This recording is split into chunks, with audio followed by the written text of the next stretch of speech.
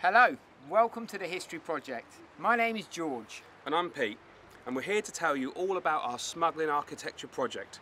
Locally, many contradictory opinions exist relating to the use of tunnels in and around the Middle Street area of Deal that were supposedly used to store and move contraband in the years gone by. Some people say that you cannot tunnel under Middle Street because the ground is too soft, whilst others claim to have played in the tunnel networks that litter the streets. What is the truth? The History Project intends to put this debate to bed once and for all.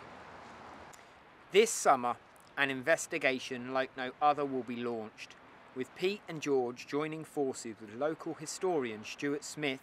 Hello, good people. My name's Stuart Smith, and as you appreciate, the boys have dragged me in on this. I was lucky enough to be born and bred in Deal, and I mean, like all of you, love and adore this little town that we live in.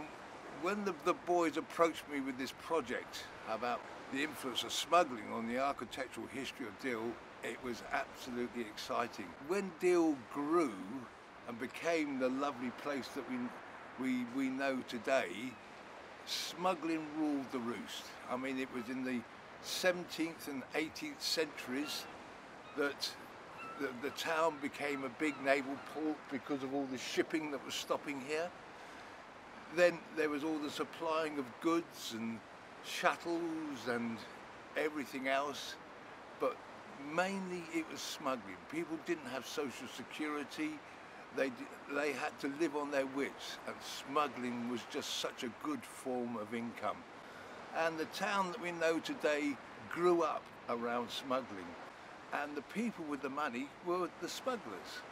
And so consequently, when the houses were built and designed, the smugglers could do, I won't say carte blanche, but they could influence the architecture tremendously.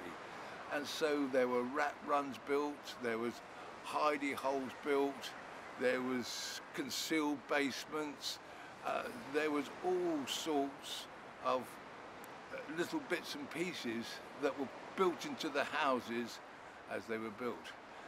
And what to me is fascinating is to actually have the chance to look at the architecture.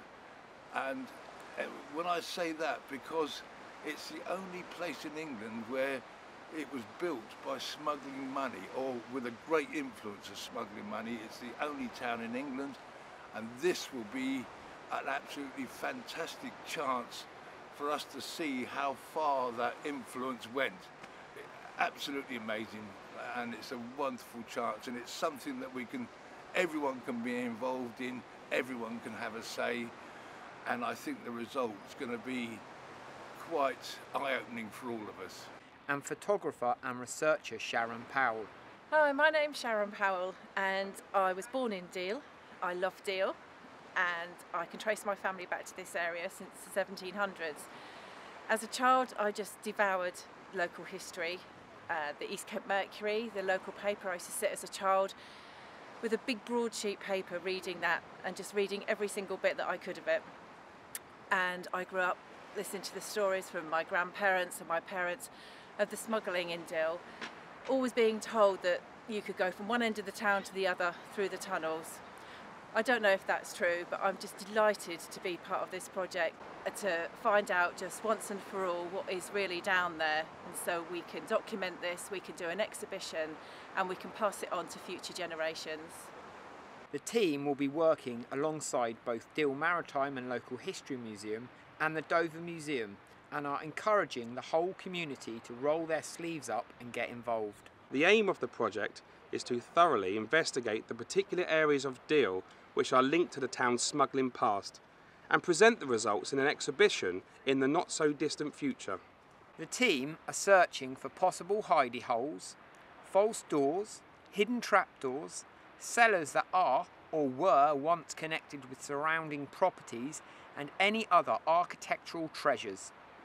Of course, ideally, they are looking for actual tunnels, and who knows, maybe they'll find some contraband that is still hidden. So folks, does your property have any unusual features? Do you have a basement? Or perhaps your property used to have one, but it's been long since filled with shingle? Maybe you even have a tunnel or the remains of one. If you have a story to tell, then the History Project would love to hear from you. Thanks for watching, guys, and thanks again to our sponsors. If you would like to sponsor us, reach hundreds of thousands of people every single month, and help support our project at the same time, contact us for details.